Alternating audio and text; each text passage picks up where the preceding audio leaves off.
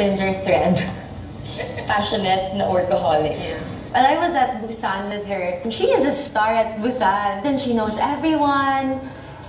And I think that's part of her magic. She has good relationships with people because one, she just knows people's name. Masaya siya kasama.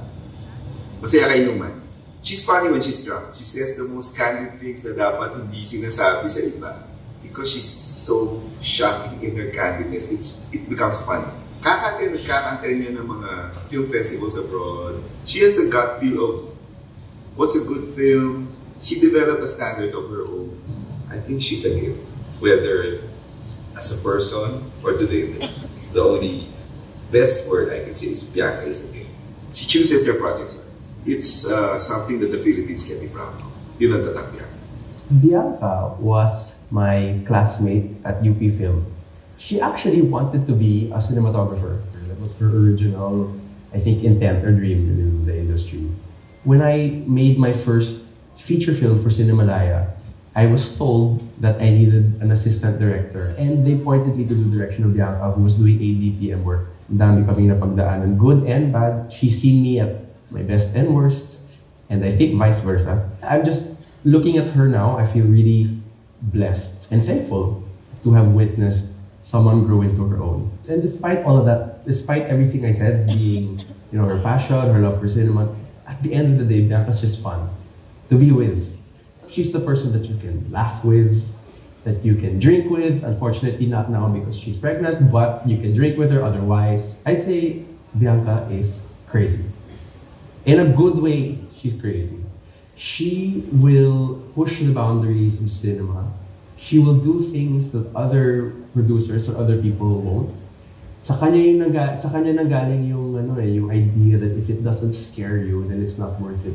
Bianca's always telling me when she graduated, she said I can never imagine myself confining myself 9 to 5, from Monday to Friday, 9 to 5 kind of office job. So then I laughed and I said, so I guess what we did was take the 9 to 5 office job and now we're working 365 days a year and 24 hours a day. She said, yeah. Who's more bossy, the wife or the producer?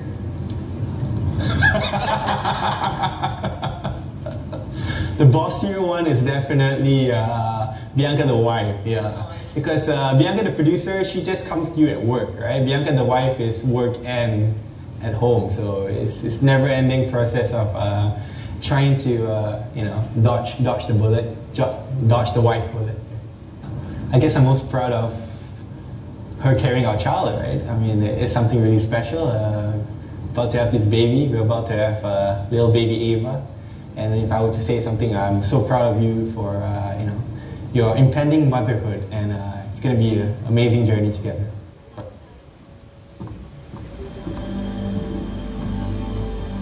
FDCP awards the Camera Obscura to Miss Bianca Balbuena.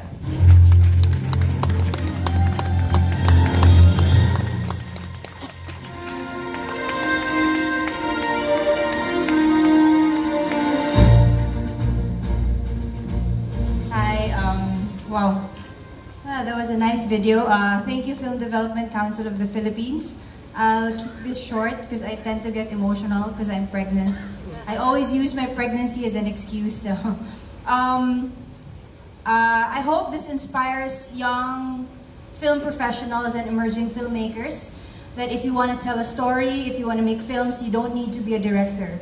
What we need now are producers who can join the journey with the directors, who can push them forward, who can protect them, and who can face the giants with them. So here's to more producers. Thank you.